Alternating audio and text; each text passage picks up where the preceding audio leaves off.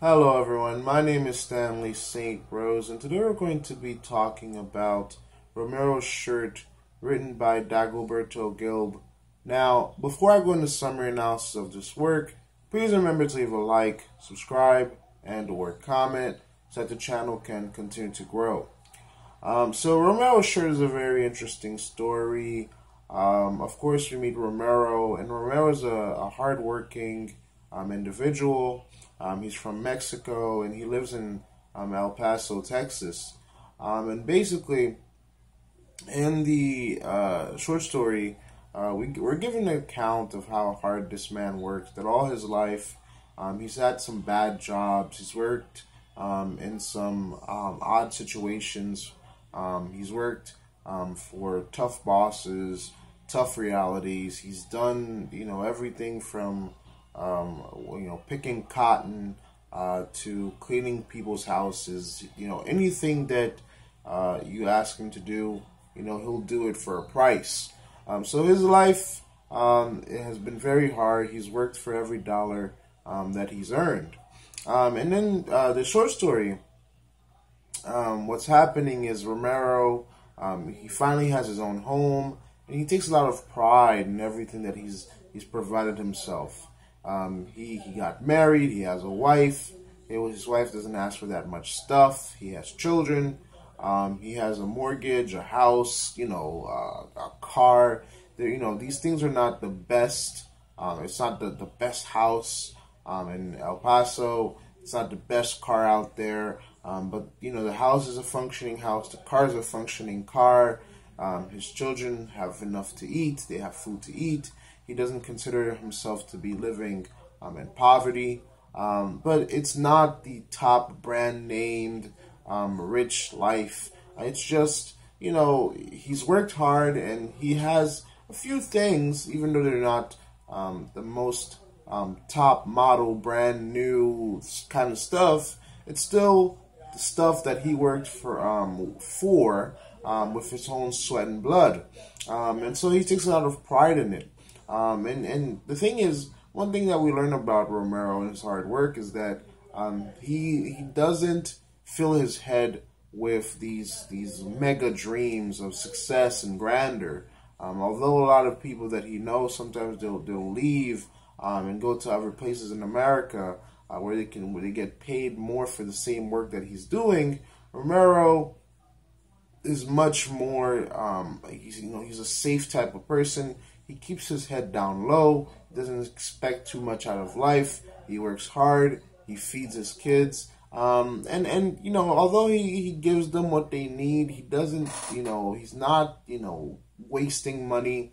Because he works hard for his money, he's not going out and doing all these grand gestures for his family. And he's so sparing. He does everything so sparingly that even his words, even his speaking time, the time he spends with his family, speaking with his family, he doesn't do that much. He doesn't have much words to give to his family. So even his words, his own words, his conversations with his wife and children, they're very sparing. He doesn't open up.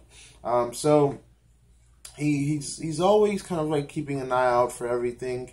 He knows that there's we're told that within the neighborhood that he lives in, you really can't leave anything out in the open, because if you leave anything out in the open, somebody's likely to steal it. So he has a very close eye out on his stuff, because he's worked hard for it, and also he doesn't trust many people because he knows that people are always looking to steal from you or to take from you. So he takes very a lot of precaution with working with other people. So one day he takes the day off. He's in his house by himself. He's thinking about what work he can do around the house. So he takes it upon himself to wash his car and wax his car and clean up his car, and then do all the things that the man would do with his car. we're told that he's had, his car for a very long time, and he takes special care of it, and that's why it's working so smoothly. Romero is a very organized and meticulous person. Everything is special. Everything has a purpose. Everything, he's not the type of person that's going to throw something away. So every item, every little piece of thing, every tiny little piece of thing that he has worked hard and paid for, he takes special precautions to keep it for himself, to keep it working, to keep it functioning. It doesn't have to be flashy. It doesn't have to be the best in the town. It doesn't have to be the best to people who are looking at him. He just wants it to be functioning because he paid for it and it's his. So while he's cleaning his car, while he's washing his car, this old man walks up to him and asks him for yard work.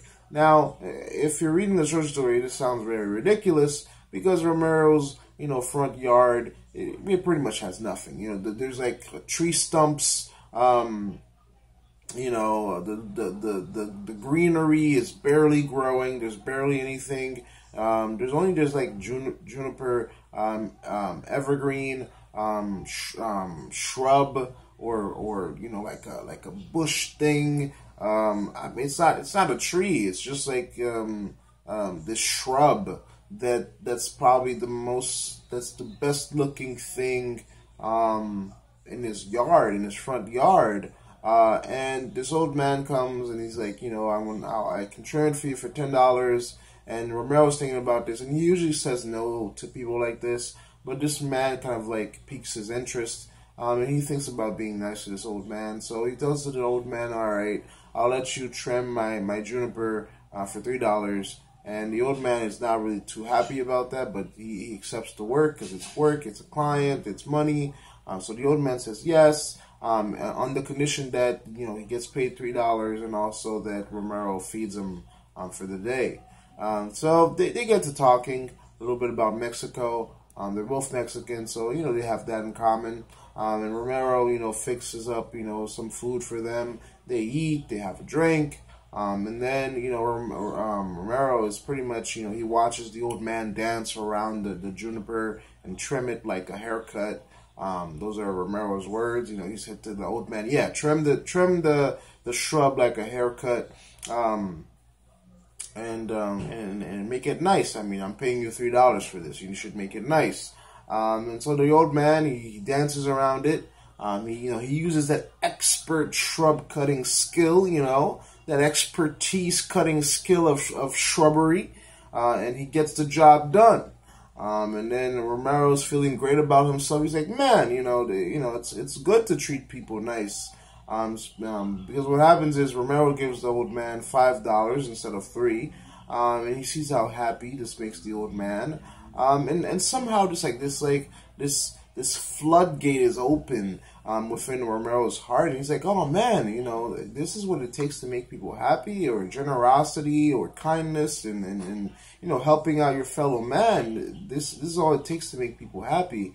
And he starts to think, maybe I should do this more, maybe I should be more open and welcoming and more, giving, and more, have more generosity towards my fellow man or my wife and my kids, and just, spend more time with them and be more open with them.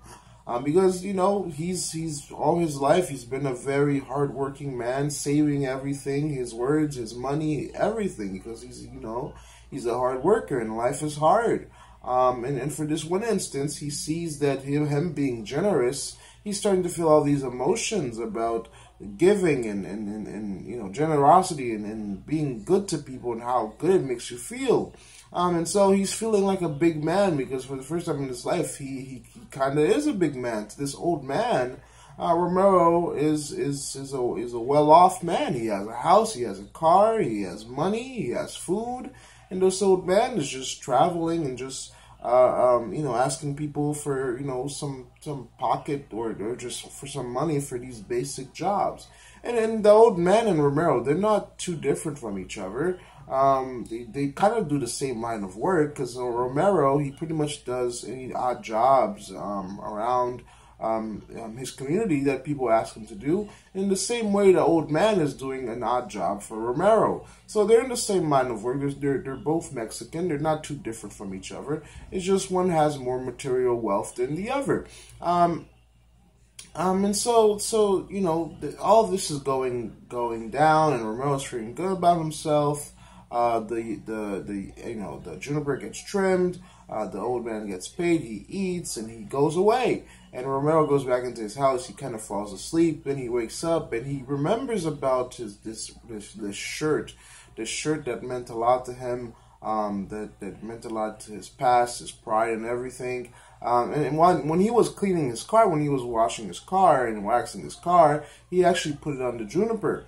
And when he goes outside he forgot that he put it on the juniper. When he goes outside to look for it and to figure out what happened to the shirt, it was gone. It's gone, and he can't find it. He looks, throughout his yard. He looks in his house, throughout his entire property, and the shirt is gone. It's entirely gone, and he can't forget about the old man, because it's the old man. Probably stole it, and although he lives in a community where he's well aware that people are going to steal your stuff, and that people are really likely to steal your stuff, he doesn't think about other people or other people that can come in and steal his stuff. He thinks specifically about the old man who he hired, and he's like, oh man, this old man came into my life, into my free zone, into my perfect day. He ate my food, he took my money, and he stole my shirt. And he's kind of like going crazy about, he's going crazy about what this injustice that has taken place in his house, and how this old man had taken, something from him, both his money, both his food, and both his shirt. And so it's kind of ridiculous. But this is what happens to Romero. His shirt, the generosity, the love, and being kind to the fellow man kind of thing, that all goes out the window.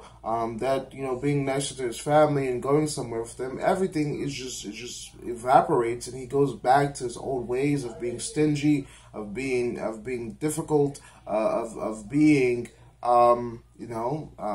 keeping everything for himself.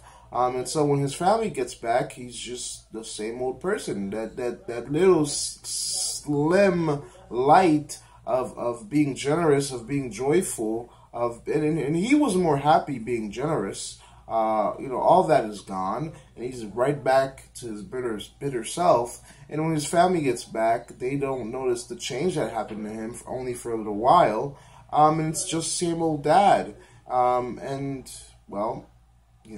He just can't stop thinking about the shirt, and the short story kind of ends with him dwelling upon his loss. Although it's just a shirt, he has much more material wealth. In terms of importance, you would think that wouldn't be the most important thing, but it's almost like he lost a child. It's almost like he lost a wife, the way that he's going on about the shirt that he lost. In terms of analysis, in terms of deeper meaning here, we can see how Romero's shirt says a lot about the character, about his views on the world. He does have this kind of like dark view on the world, and how you can't trust people, on how you have to hold on tight to all your material wealth, because as soon as you let down your guard, just like you let down your guard with this old man, they take from you, they steal from you. This whole thing about not putting your hopes out there, not dreaming too high, now he's going to double down upon it, because as soon as you open your heart, as soon as you open your your doors of generosity, and you want to treat your fellow man nice, this is the calamity that comes to you, the calamity of you, somebody stealing from you.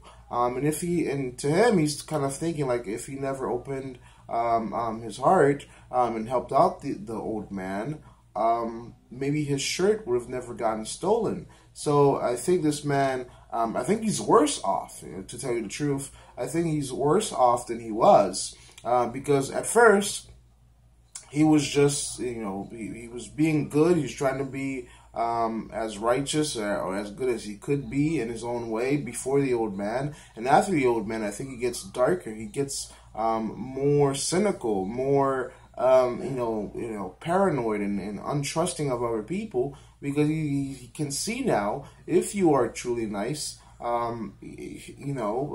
people will come in and steal from you.